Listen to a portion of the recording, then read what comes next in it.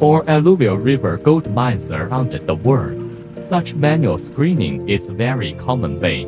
Now the Nile provides better solutions with large capacity and high recovery rate 90% above. Firstly, the feeding grid will remove the size bigger than 40 mm. Then the trommel screen will remove the size of 12 mm and above.